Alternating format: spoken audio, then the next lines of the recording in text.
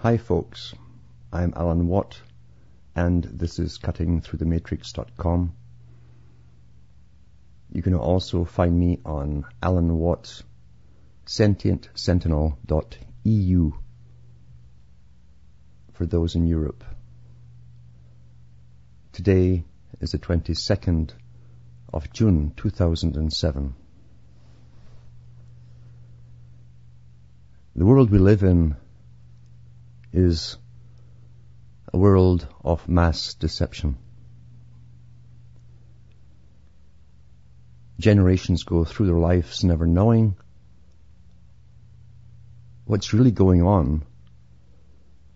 What they do find out are those things which impact them personally in their lifetimes, but they never know that their children's destinies have already been planned by think tanks, as theirs in fact were planned by big think tanks before they were even born. The world is a huge business plan that's been on the go for a long, long time, run by very powerful, very wealthy people. Wealth is a con, but as long as we believe in it, then we go along with it. We enable the beast to rule over us, you might say. People who think they're waking up generally, as I say, are responding to the first inklings that their life that they're used to, the routine, is being changed by outside forces or laws or whatever it may be, or the economy or wars, blah, blah, blah. On it goes, is incessant. There's never been a generation for a long, long time that's actually lived their life out in peace and free from worry of economic depression, collapse, or warfare. That's the techniques of control. Many of the shows I go on, it should be noted, have their own particular formats. They cater to their market, as they say. The market being those people who buy the products that they advertise on the shows. The US patriot stations used to exclusively cater to Christian society. However you define that, because there are so many branches and divisions of Christianity, it's a morass. Generally what they used to mean by it was a conservative group who were unchangeable in their outlooks and views in the world and in their own country and their way of life.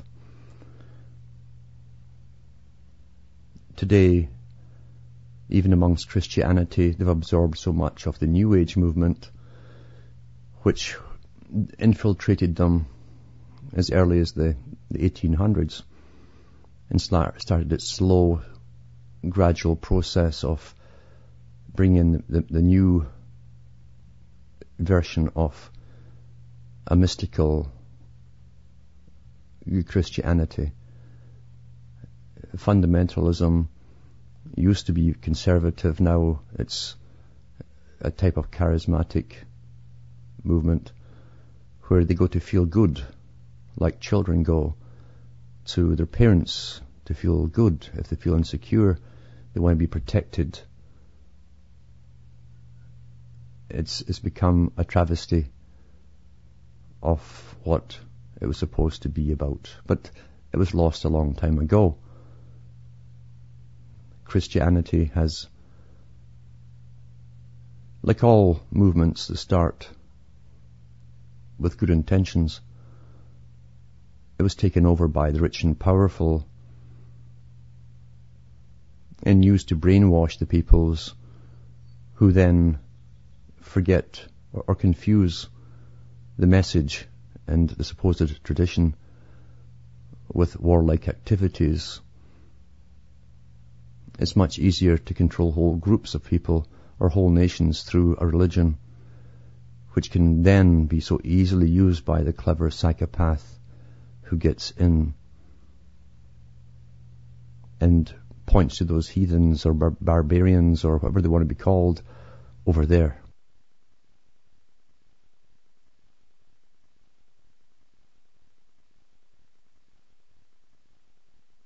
On professional, regular, city type of talk shows across the world, they have professional talking heads. An idea that was spawned a long time ago of predictive programming, where the talking head will come on and give you a subject with an emotive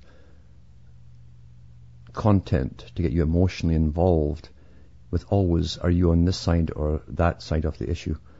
And they do this every day across the world. They're also trained not to have dead airspace, as they call it, which is a pause between what they're saying and what they're thinking to the next statement.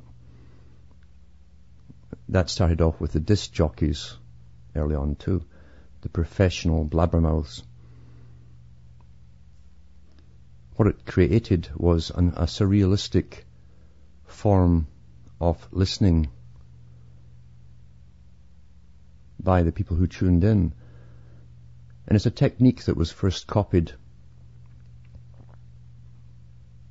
from religious groups with particular, especially from the United States, particular styles of charismatic stage performances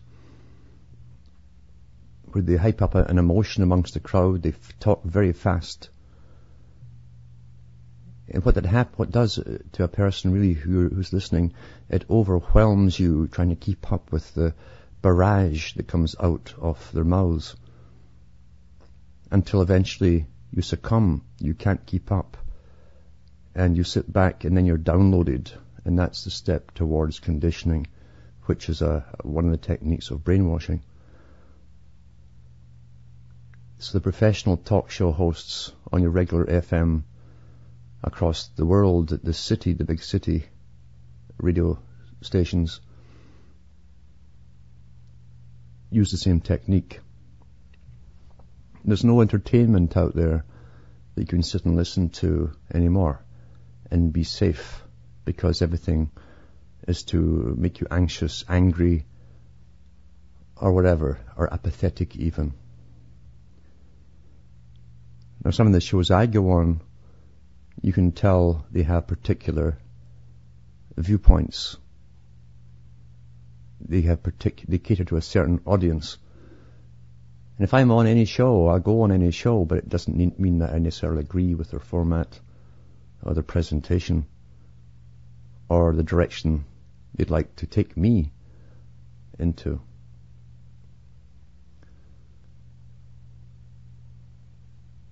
I'm well aware that at the right time the public will be stirred up, especially in the United States, by someone who will start off the spark which causes the expected and predicted reaction from government. And that will happen and be presented to the public at the right time and not before. Everything works to the clockwork in this system. You cannot change a system until you understand how you got to where you are. You cannot change a system without questioning all systems in all times, in all ages. You must know what was before you can understand what is or what could be.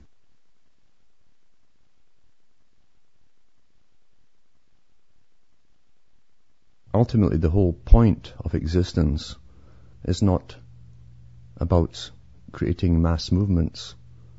It's about changing yourself. It's the only material that you can be sure of changing. You can never be sure of anyone else. People fight over dialogue. They fight over egos. They fight because they've got fixed opinions. And they think that everyone else should have the same fixed opinion.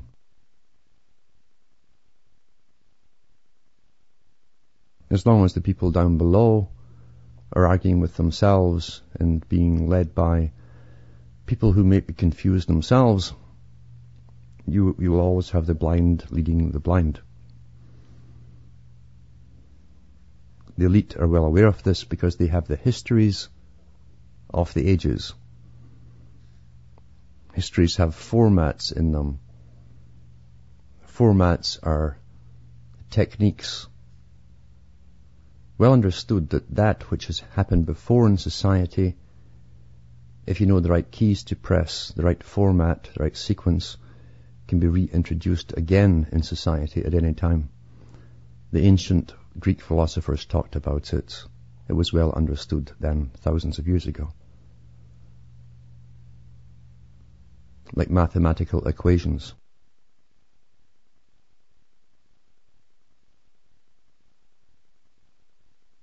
Now, I don't cater to any particular religious group. I don't live in a cave, Plato's cave. I've studied all religions. I know all the religions. I know the similarities of them all. I know the dissensions from them all to each other.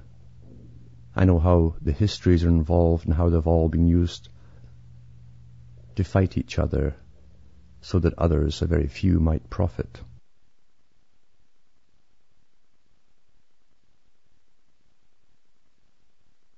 You cannot alter the course of a system unless you understand perfectly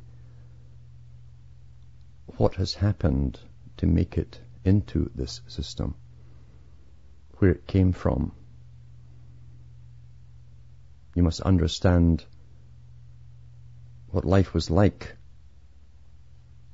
in the past. You must understand what people thought at different times in the past.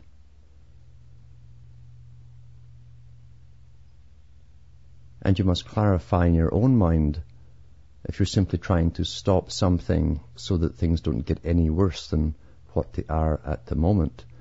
That really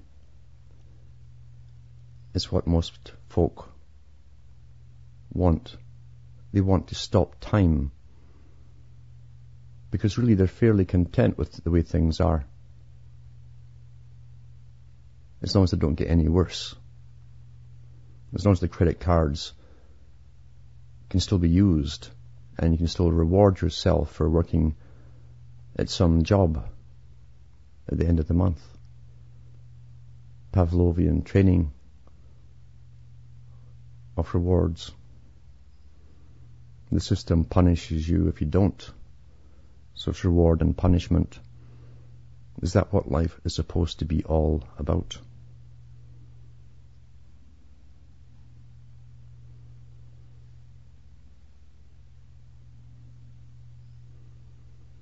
Those who can be cheery and happy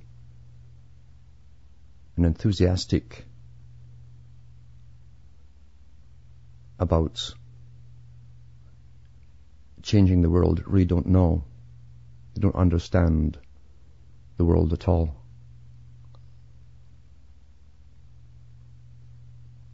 In the Christian version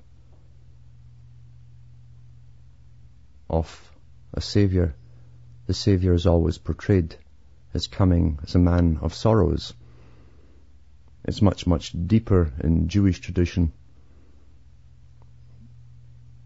where the sacrificial lamb, in other words, the person who comes, who takes on the sins of the world, isn't just a man of sorrows. He's laden down with the burden of sorrows, even misshapen physically.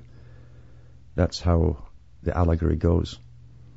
What it means is that it's only when you reach the understanding of the world itself and the tragedy of it all, for the whole world, not just your little place, your little space in it, but the whole world, and the horror that's been perpetrated across the planet, not just now, but in times gone by and in times to come. That's what it means. You got to go through the sorrow first before you can see any light at the end of the tunnel. I don't know personally how anyone can sit happily back and go through all the same old routines of saving this and saving that, or saving this country or that country or this system or that system, and probably watch television once in a while and really laugh and so on, and forget that there are people across the world in this system, because of this system, who are being killed every day. It's easier, of course, when they've been maligned by the media, which is the job of the media. It's just an extension of government. You malign, you dehumanize an enemy to make it more palatable that you're going over there to kill them.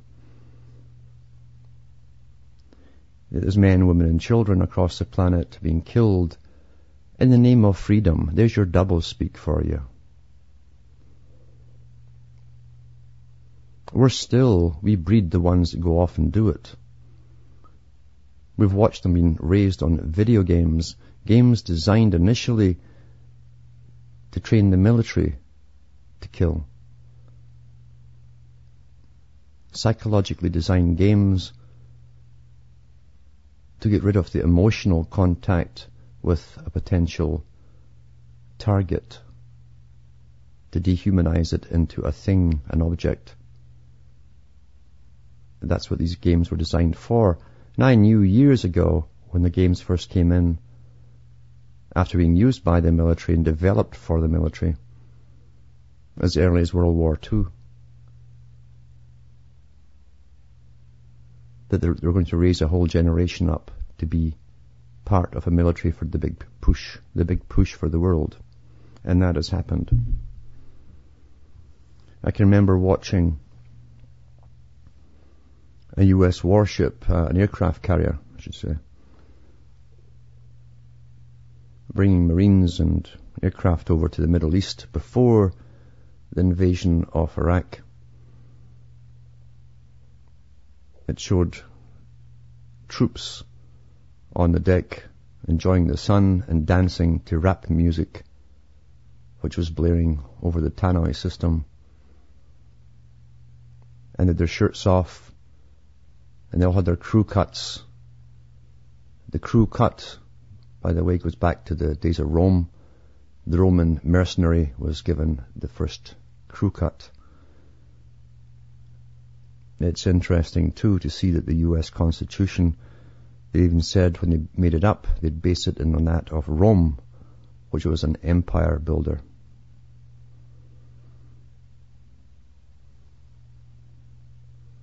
It's also the reason why your president can become a dictator, because they copied the laws of Rome. But on this troop ship, these guys were dancing to their rap and doing all this strange stuff, this awful sound. And I thought to myself, we've trained these people with over 25 years of video games in the most debased educational system there's been for a long time, in a destroyed society where most of them didn't have parents. They have single mums. The state has become their boss. We were sending over the barbarians to one of the oldest cultures in the world to demolish it. I'm sure there's lots who don't want to hear that, but that's the facts, that's the truth.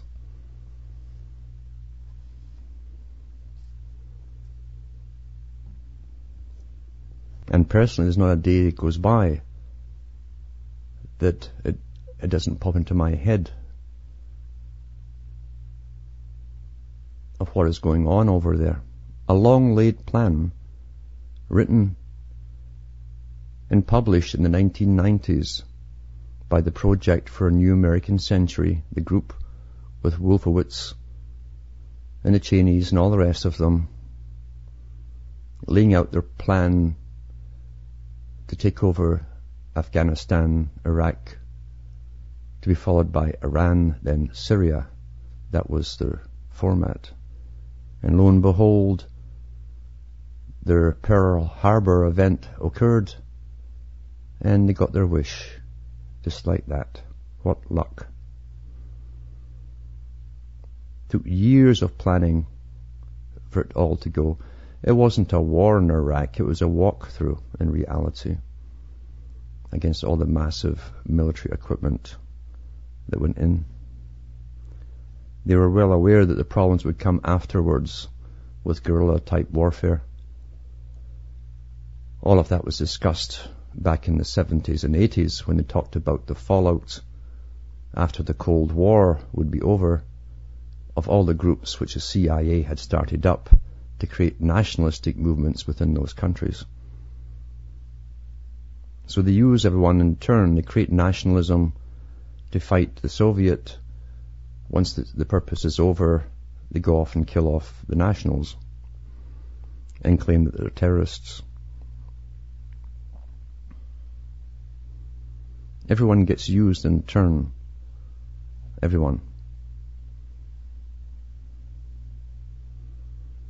You see Africa, which is decimated in a good part because of the AIDS epidemic that swept through. There's also tremendous famines in some parts, always ongoing, because Africa was scheduled for a big part of the depopulation program. And lo and behold, it's happening.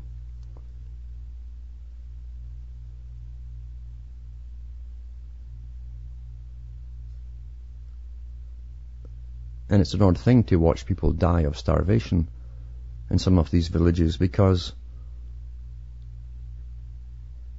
there's no protest, there's a complete acceptance at a certain stage. And you can walk into a village and see people laying around all over the place, some dead, some dying. No mourning. And this is the 21st century. Although we've been around an awful lot longer than that.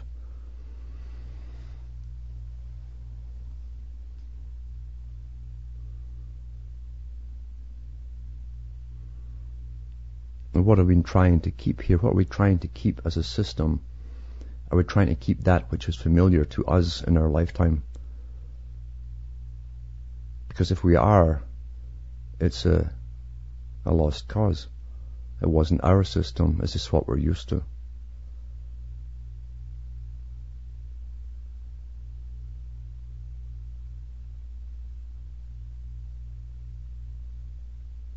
What you're used to now is not what they were used to 50 years ago, or 100 years ago, or 200 years ago, as a system.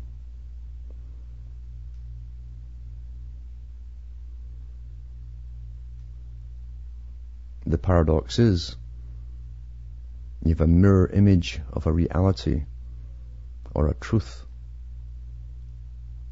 being abused by the tyrants. This old story of the opposites, where you want to call it a god and a devil, or the yin and the yang.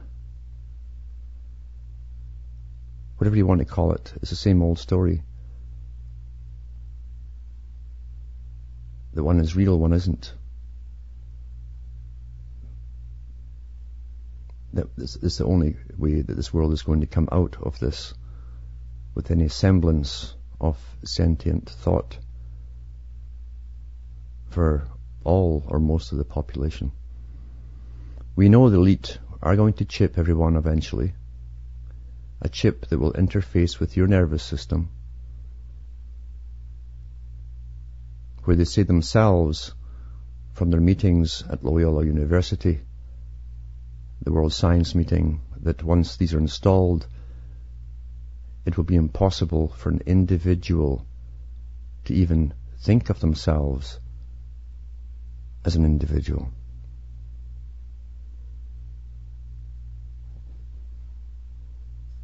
That will be gone. No ability to even do so. It will be the collective we. That is what one of these mirror images has planned.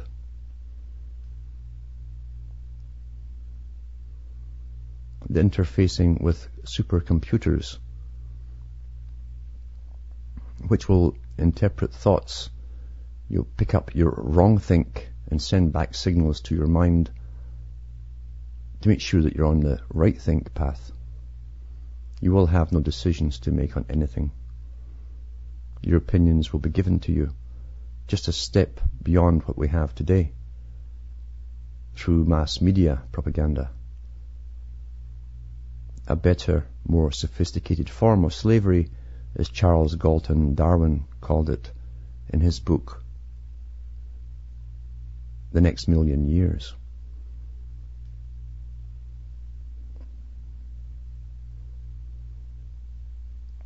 The mirror of that one is paradoxically something which has some similarities, except it retains the right of individual thought. Because the war has always been how people can handle being an individual. Can they handle being an individual? The United Nations declared war on the individual, blaming that for all of the world's problems in the past. The United Nations is only a front group for the world's wealthiest power groups to get their way, because the wealthiest power groups came to these conclusions a long time ago. They stated that if they had a world of individual thought, there would be chaos.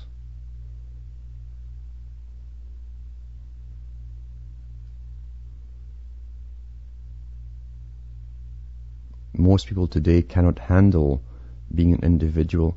That's why they get up in the morning with music or radio blaring. They drive to work with it blaring. They drive through noise blaring, crowds, cities. They hear noise all day at work or chatter.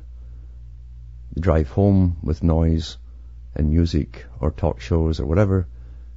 And they get home and they watch television or play on the computer.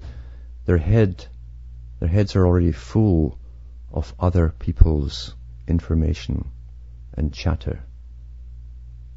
They'd be terrified if they had to spend a week or even a day in silence with their own thoughts. That'd be a unique experience. So most people have given up the right to think for themselves already without knowing it.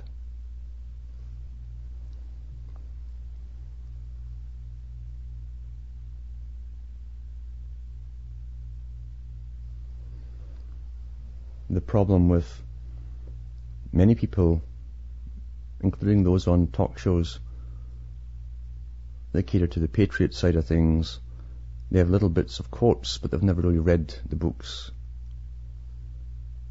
Or they'll spin into their own perceptions what they want it to mean. That's why quotes are no use unless you read all of the books.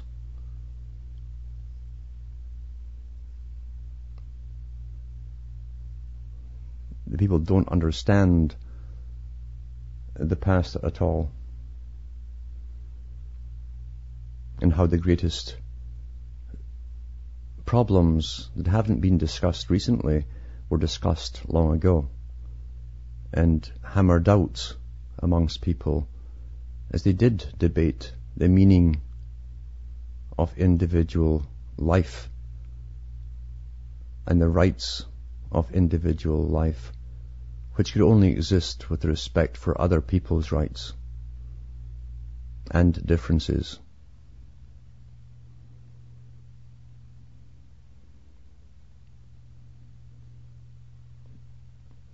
For those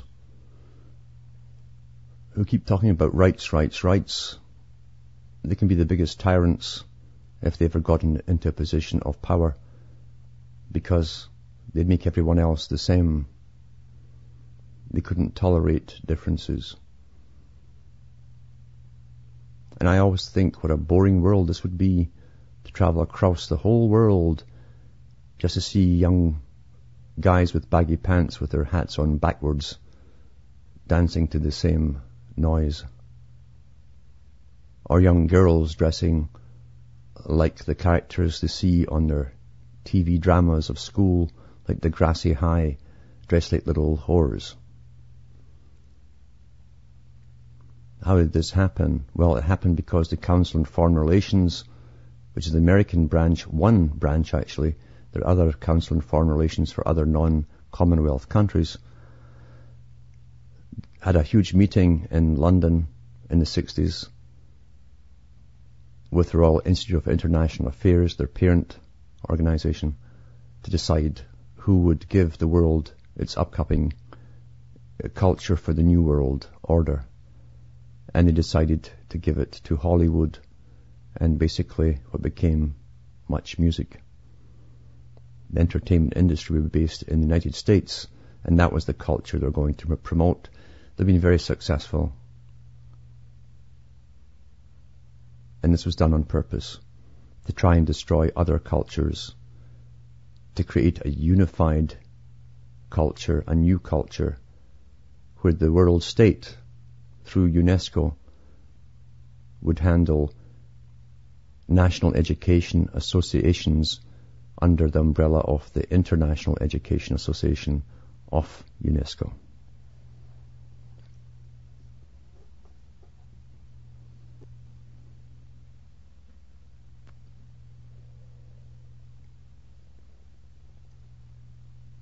Let's grab a book off the shelf actually to give a little quote or something. I think it's on 275 a page. Yeah, it is. Of Jefferson's letters. A guy who was definitely well versed in all of the subjects which I'm talking about to do with what life is.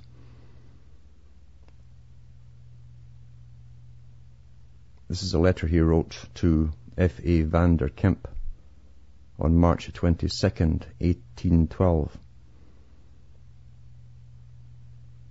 He says, the only orthodox object of the institution of government is to secure the greatest degree of happiness possible to the general mass of those associated under it. The events which this work proposes to embrace will establish the fact that unless the mass retains sufficient control over those entrusted with the powers of their government, and these will be perverted to their own oppression. In other words, if you don't watch over them, they will use the system of control to oppress you, and to the perpetuation of wealth and power in the individuals and their families selected for the trust. The trust is the government they're talking about. Individuals would get in like hereditary dynasties, accumulate the wealth, take more power, and they'll take over the system. He goes on to say, whether our Constitution has hit on the exact degree of control necessary is yet under experiment, and it is a most encouraging reflection that distance and other difficulties securing us against the brigand governments of Europe in the safe enjoyment of our farms and firesides, the experiment stands a better chance of being satisfactorily made here than on any occasion yet presented by history. Now, when he spoke He spoke in a time when the majority lived in the countryside on farms, as they did up until the Great Depression. Especially in the US and Canada, about 90% of the populace lived out in the country. They were self-sufficient pretty well. The Great Depression, after it was over, you ended up having it reversed. Completely, the figures were totally reversed. The people had been driven into the cities. They'd lost their farms. The bankers had taken over. And those big families that he warned you against would take over, government had already done so. They discussed this kind of possibility too, and you'll find them in his letters and the letters of other founding fathers.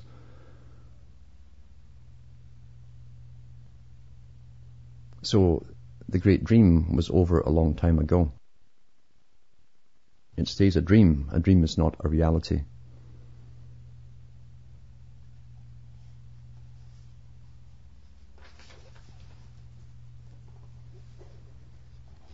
On page 287, Jefferson wrote to John W. Epps, E-P-P-E-S, June 24th, 1813. The letter was titled Duration of Debt. He said, "It's a wise rule and should be fundamental in a government disposed to cherish its credit and at the same time to restrain the use of it within the limits of its faculties, never to borrow $1 without laying a tax in the same instant for paying the interest annually and the principal within a given term, and to consider that tax is pledged to the creditors on the public faith.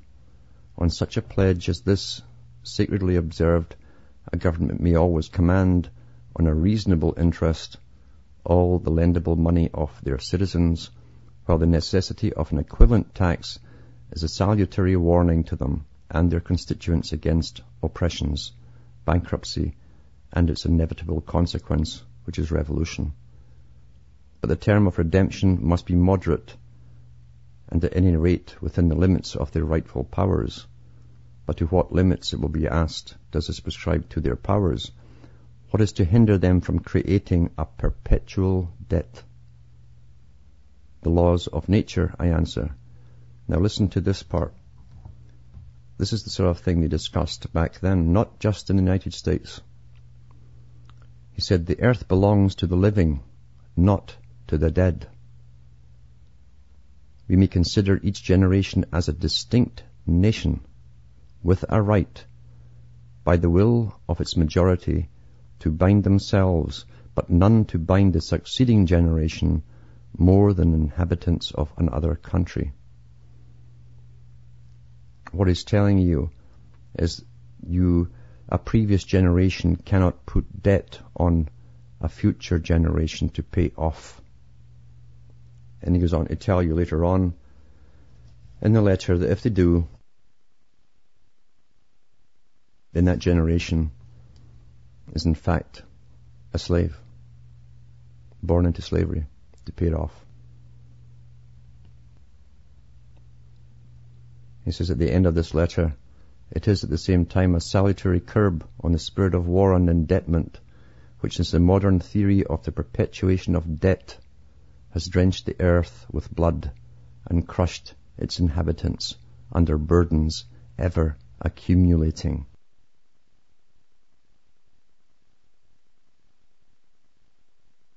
It was well understood all that time ago. All of the techniques that the elite had used in Europe, if brought to the United States, it would make a worse beast out of the United States because the US was bigger. It was planned to be huge, have a huge population, had masses of natural resources to use.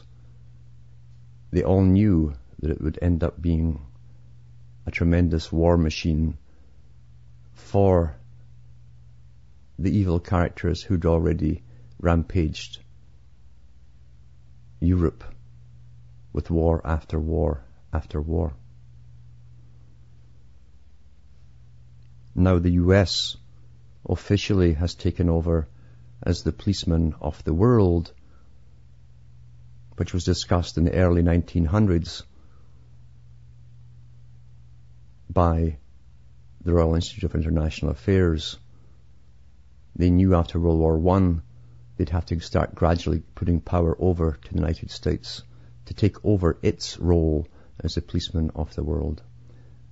Lots have been published from the top on this. There's nothing secret about it. And at the Council on Foreign Relations meeting, or the Royal Institute's meeting, same thing. In the 30s, 1937, 38, they discussed China to be built up, and it would take over as the policeman from the United States, because they understood that the US would exhaust itself financially and eventually succumb and go under, and therefore the up and rising country which they planned to bring into being, which they did, they financed modern China into being. It didn't do it itself. It will become the policeman of the world. It's already been mentioned that China is the model state for the world by the United Nations, because it has a disciplined, obedient population.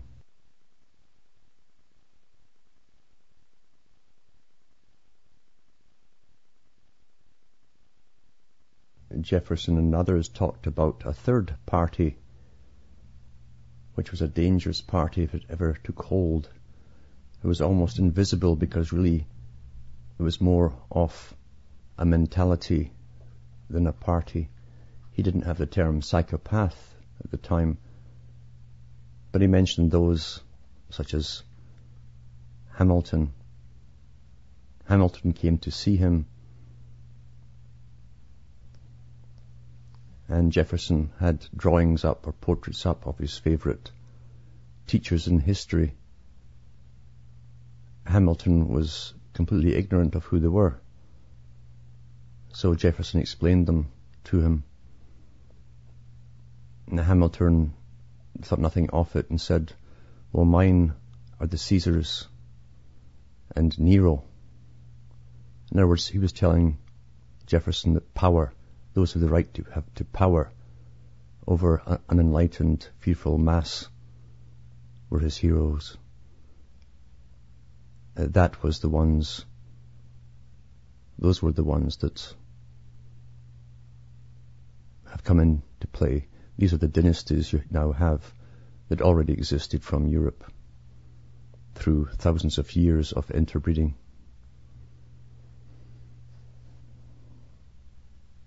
War isn't simply killing people with physical, direct means. War is total war. War is to do with the breakup of family, a breakup of person-to-person contact, trust,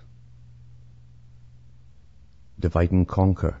War is every covert means to destroy the mind, to create apathy, to create defeatism, but it's also used in a new age way to make them all happy and look towards the positive, yet keep them in ignorance of how bad things really are. In ancient times they understood this technique, and in the Middle East they said you had to die to the world before you could live.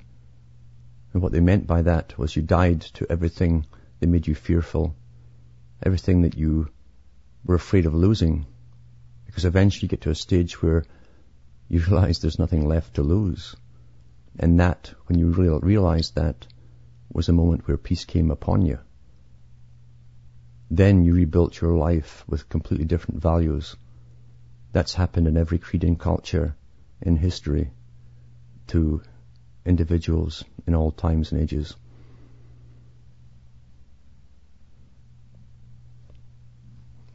Lenin himself said there are many, many ways, thousands of ways and directions in which society could go. But he was also well aware that they couldn't tell the public that, because the public that he wanted to arise and be controlled would be a public like any other public who are left in the dark. They'd think that the one they were born into, the system, was natural simply because it existed, All children think it's natural. The system they're born into is the only ultimate way it could possibly be. Doesn't dawn on them there could be thousands of other directions, other ways of living. It never dawns on them. And if their parents don't know, then most of the battle is already won for those who designed the system. The parents can't tell the children or warn them. But the selfishness and greed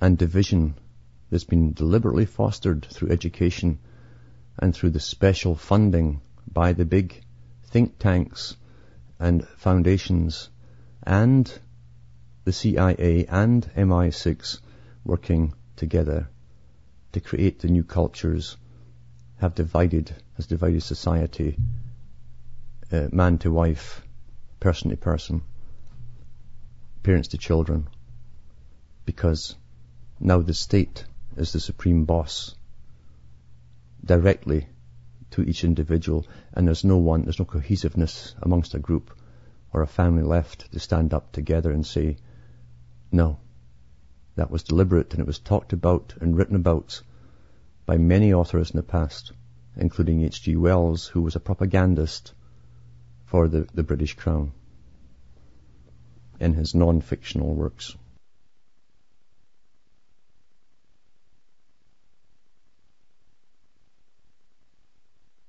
By past experience, I've noticed that those who want to be cheerleaders for the good side of things, the happy side of things, really are telling you a statement.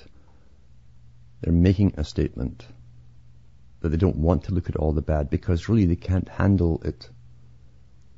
Yet we must look at it all to understand it.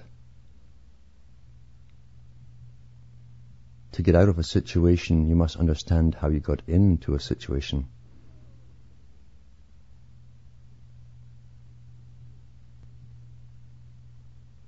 We have been under attack, under a war process before birth. Now the eugenicists in society, and it's the same bunch at the top who believe in good breeding and better genes, with their lists of inferior types to be eliminated in future societies. Now they want to get into the womb itself, and they also want the right, ultimately, to decide who can breed and who cannot. Lots have been published from the early 20th century onwards on this very thing by the eugenicist societies. Now we have bioethics committees. It's the same bunch. They just appeared out of nowhere with government backing, and they're meant to do our thinking for us. That's really what they're there for. A placebo, so that we won't be involved in any decision making at all. These groups are just suddenly there, you see. But they are eugenicists, and they believe that anything with inferior genes are somehow a blot upon the process of what they call evolution, a theory which is a god or a religion they really do believe in. At least it validates them in their own conscience, if they have any, which I doubt, for what they're doing. How better they're going to make it all when they can take out all the possible bad genes, the ones that might make you a tyrant or might make you a criminal. And of course the definition of criminality has been broadening at one heck of a pace over the last few years. The definition of a terrorist will eventually end up in the school with anyone who simply says no to a teacher or disagrees about certain political correctness. The label will be stuck on anyone who isn't sociable. They're using techniques. They have been using these techniques for years in China. The last great experiment, and that's why it is the little poster girl for the New World Order, because now they don't have to send the military off to pick up a woman who's pregnant with a second child. The neighbours being Pavlovian trained through massive propaganda and actually raised through schooling systems to make them so. Those people who are now adults will drag off your neighbour and bring her into the abortion clinic themselves. Social approval and social disapproval, they call it. They create both. It's happening in the West with the anti-smoking ban. Very similar, it's the same techniques with the same process being used. Indoctrinate, Pavlovian train, condition response, and the public react the way they are trained to react. The UN has already declared the war on smoking as an experiment. They really care about your health as they mandate you being sprayed like bugs from the sky, but don't smoke that cigarette. Something doesn't compute within the logical structure because there's always a good reason and then there's a real reason, and the real reason is not to be given to the public. Pavlovian training.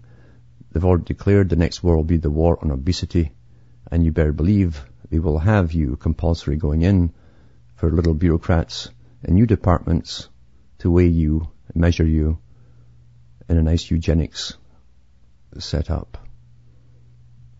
That's the world we're in. And you better understand and look into it as to how we got here. We got here during the so-called good times. The good times. From the 50s onwards, they threw out easy credit, especially in the United States. Have a good time, have a ball. The entertainment media got off its behind and started really jacking out all the different movies and have fun and teenager movies. Everything was to be fun, fun, fun. And for 30, 40, 50 years we've had nothing but fun, fun, fun. But no education, no reality. And the big boys were busy during all that fun period, changing and organizing and preparing for this new, beautiful, eugenicist-run society to come into existence. Charles Galton Darwin, amongst others, also wrote in his book that they would use hormonal alterations in the male and the female to make them more docile and pliable. The males would become more effeminate, the females more masculine. Look around you, folks. It's in the food, it's in the inoculations. It all goes together. It's a total war. Total means total.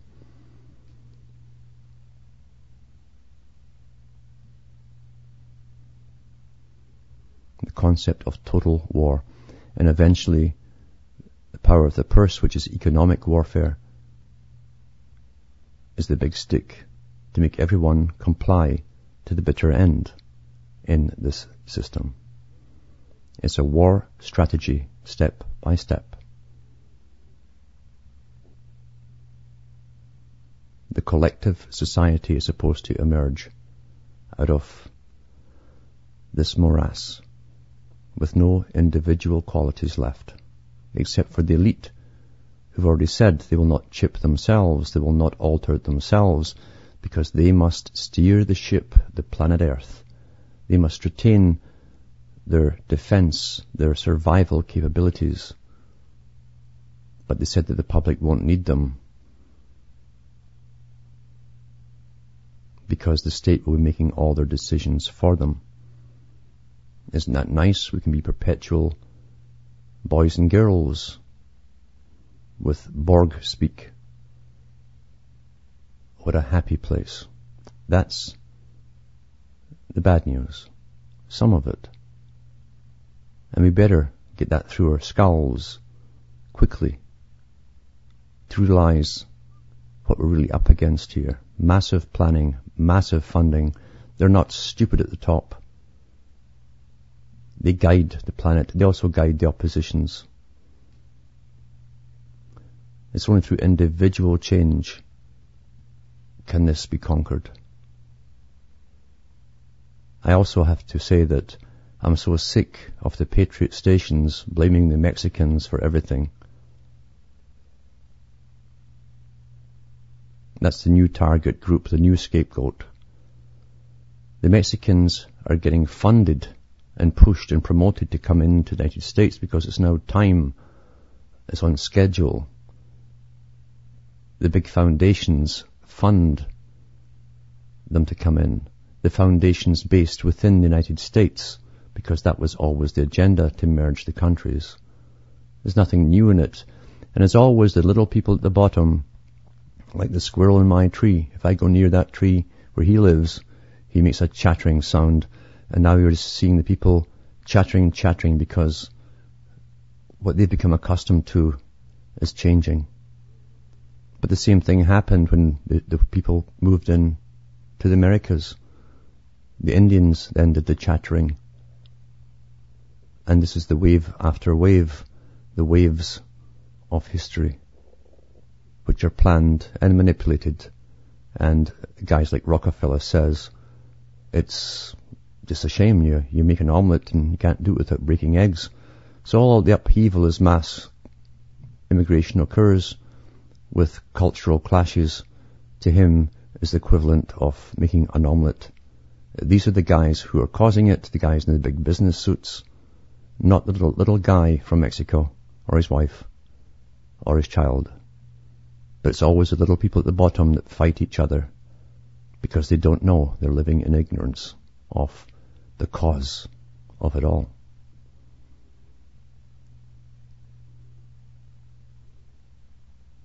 For me personally,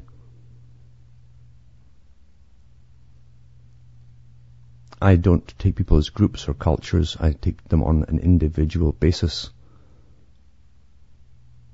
I either like or dislike an individual.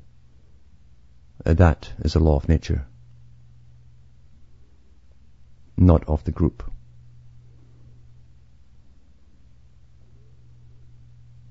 From myself and Hamish, it's good night, and may your God or your gods go with you.